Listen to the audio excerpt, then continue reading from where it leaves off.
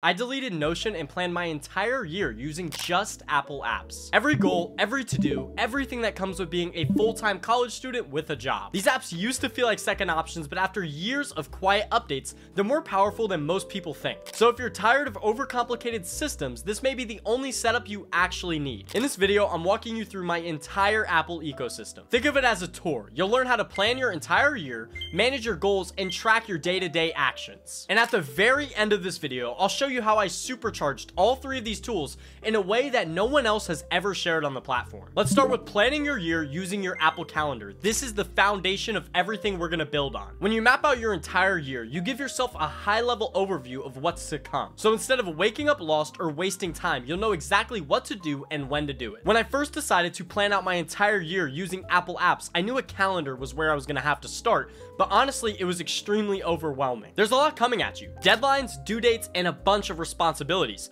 But the key is not to focus on the specific tasks, rather to focus on the time period. So I started by entering some key dates: work meetings, class registrations, anything that was already fixed on my calendar. Apple Calendar has this amazing feature where you can assign colors to different calendars. Red was school, blue was content, and green was personal/work. I use this as a visual cue to differentiate what I was planning. Just tap add calendar, give it a name like school or workouts, then choose a color for it. Now every event you add underneath that calendar gets auto tagged. And the best part, you can toggle calendars on and off so you can focus on only one type of activity at a time. So if I'm deep in a study sprint, I'll hide everything except my school calendar. If I'm focused on content for a weekend, I will only look at my blue tasks. That prevents me from multitasking before I even start working on an activity. From there, I'll build out what I like to refer to as anchor periods. Things like final season, where I know everything else is gonna have to take a backseat to school. If your career has a busy season, or if you're in the middle of an internship right now, those are perfect anchor periods to block in. The reason for anchoring these periods is to mentally and literally prepare for them. If I can see that finals are coming up in a month, I can front load content work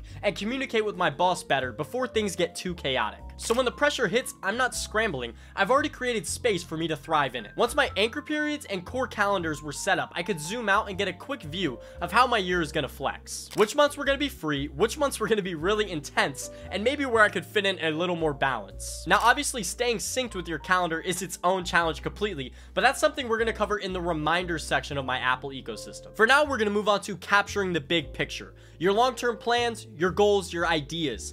This is where Notes is going to come in. Apple Notes has gone through a complete transformation over the past few years, especially with Apple Intelligence. It's quietly become one of the best tools for goal tracking and personal organization. While tools like Notion are fantastic for building complex dashboards, Apple Notes wins through minimalism. There's power in how simple it is to use. So before I walk you through my entire system, I want to touch on some key features you need to know. We will start with the simple ones, but then get into some more advanced strategies as we go along. Feature number 1, folders and subfolders. Start by creating folders for your major life areas. For me, that was content, school, and work. Inside each folders, you're able to put specific notes just for that category. This allowed me to stay organized without overwhelming my thoughts. You shouldn't have to look through 50 different notes to find the one work email you needed. Feature number 2, checklists and tables. This is a fantastic way to structure and visualize different ideas you may have. Checklists are great for breaking down larger goals into smaller subsections like weekly habit trackers. Tables add structure, like a content planner or a goal tracker, all without needing a spreadsheet. And the best part, all of this lives natively on your phone, iPad, or Mac.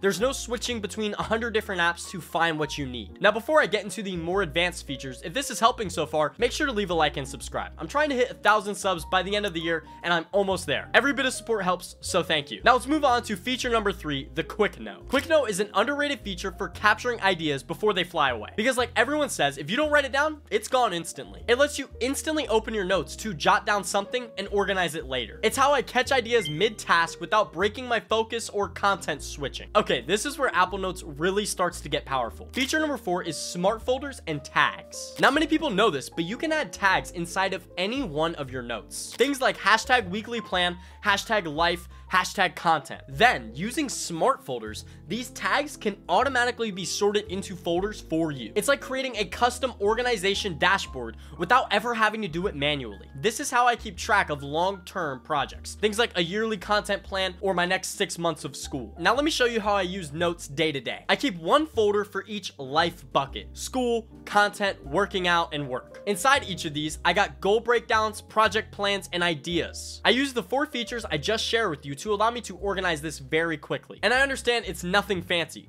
but it's just structured enough that the ideas can get out of my head and onto the page. This isn't the full system though, that's coming at the end. For now, let's move on. Your calendar gives your year structure, your notes give you direction, but none of that matters if you don't actually do the work. That's where reminders comes in. It's not just some fancy to-do list, it's the very thing that keeps my calendar synced and my actions worthwhile. And it starts with visibility. Because it's iOS native, you get widgets, notifications, lock screen pop-ups, literally everything to keep the tasks right in front of your eyes. That alone keeps me more accountable than anything else I've ever used before. Now I structure my list using the same exact buckets I used inside of my notes. I also assign colors according to what my calendar was also using. This allows for a visual cue to know, oh, this reminder is connected to this calendar and I need to do it today. Then I split everything into 2 different layers: weeklies and dailies. Weekly tasks are automated using the repeat feature. Stuff like guitar lessons, attending certain classes, or content brainstorming sessions. Stuff I can never miss. Daily tasks are more action-based. Things like filming, scripting, or working on a specific assignment. Weeklies help me not forget, and dailies help me execute. But sometimes tasks pop up into my head.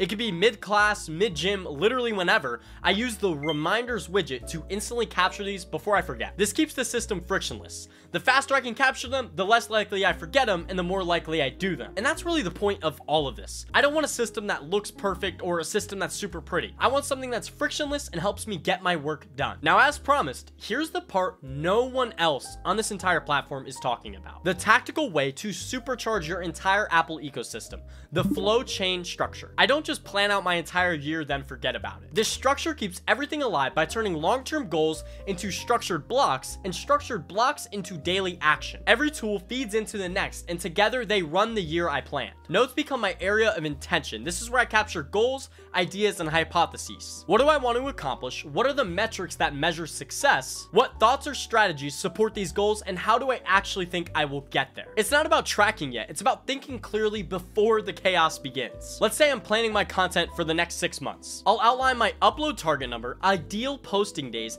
and rough monthly milestones. Then I'll brain dump ideas, notes on what's worked well, and notes on what I think could also do well. By the time I'm done, I built a high-level operating doc. Not just the goal, but the logic behind how I'm gonna get there. This is where ideas meet time. No more "I'll get to it eventually." If it's not on the calendar, it's not gonna get done. I take everything I mapped out in notes and give it a time slot. You wanna upload weekly? Cool. When are you filming? When are you editing? When are you uploading? If it's not scheduled, it's not real. Then I use those color-coded calendars to separate different focus areas. This allows me to really lock in on some deep work when it's needed. But I don't go through and plan every single detail. That's usually the biggest mistake most people make. I just create containers where real progress can happen. That's the true difference between an idea and a system. Reminders become my area of execution. It's not just a checklist, it's the engine that runs my day. Everything I mapped out in notes, scheduled in calendars, reminders is what actually gets me to do it. It's the part of the system that shows up right when I need it. Notifications, widgets, anything. As long as I can see it, I'm gonna do it. That way, the year doesn't just live in a doc or on my calendar. It lives right in my hand, one task at a time until I'm finished with everything. Now, I know the title said plan my year with Apple apps, but I didn't just plan it. I built a system to live it, and I did it with everything that's on my phone. If this helped, make sure to drop a like and consider subscribing. And if you're deciding to build your own setup, let me know what it looks like in the comments below. As always, thank you for watching, and I hope to see you in the next one.